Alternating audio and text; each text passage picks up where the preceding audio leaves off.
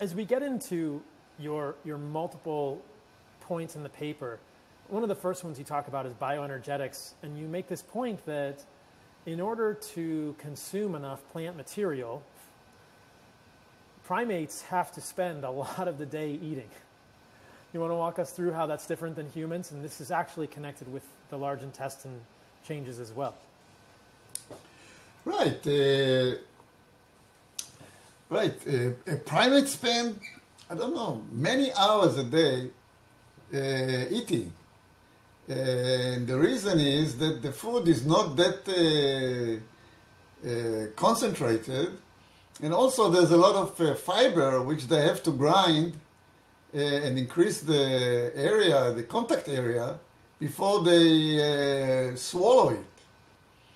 So we are, in comparison to other to primates, if they like, let's say, spend, I don't remember the number, but I think it's like 12, 13, 14 hours eating, we spend about an hour or so.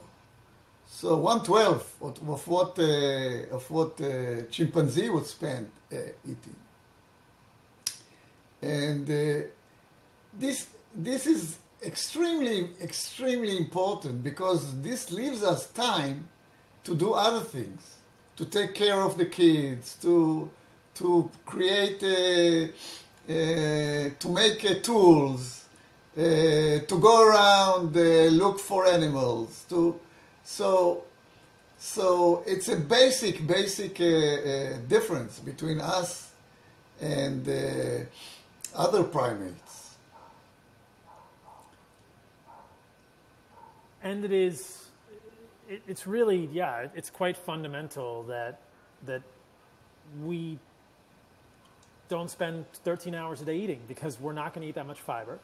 We don't have the colon that chimpanzees or bonobos or primates do. That's why we have abdominal muscles and ribs that are essentially flat.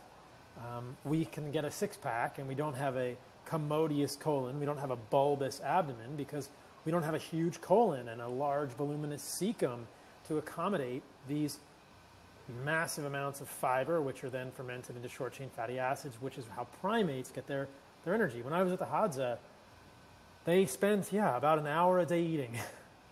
They spent a lot of the day hunting, but we certainly didn't eat all day. People have asked me that repeatedly. They had always some degree of time-restricted feeding built in, but with all the changes we've talked about, especially the changes in the human gut, it clearly seems to be leaning toward higher quality food. And this is another thing you talk about in the paper, that the diet quality appears to be much higher in humans than primates. You want to talk about that a little bit? Yeah, it's actually the same. It's just the same point. The same thing is that because the quality is so high, we can afford to do other things. We can afford to. It just takes us very short time to digest everything.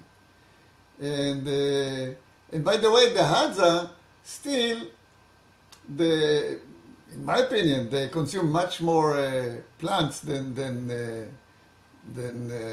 Paleolithic humans. But on the other hand, they have iron to help them, so they don't have this stone, all this stone to deal all with this with the stone work that needs to be done, collecting stones and shaping them, yes, and carrying them. So they have good life in that respect. But on the other hand, they consume, in my opinion, much more vegetal material than humans did. So less concentrated. So it maybe just even out in that situation. But it's a major.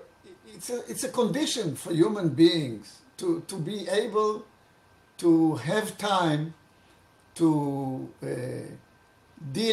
to grow and to take care of the kids. So the humans, they start to actually cover their energetic costs at the age of 18, 20, something like that. Before that, they have to rely on grown-ups. So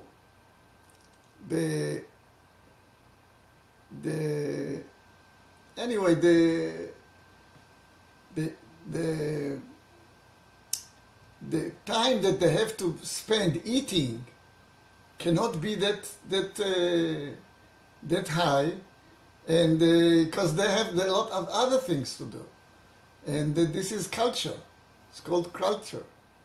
They have to shape tools. They have to store. They have to teach. They have to, they have a lot of things to do, and so they have to have this kind of concentrated food that they can eat in, an hour or so.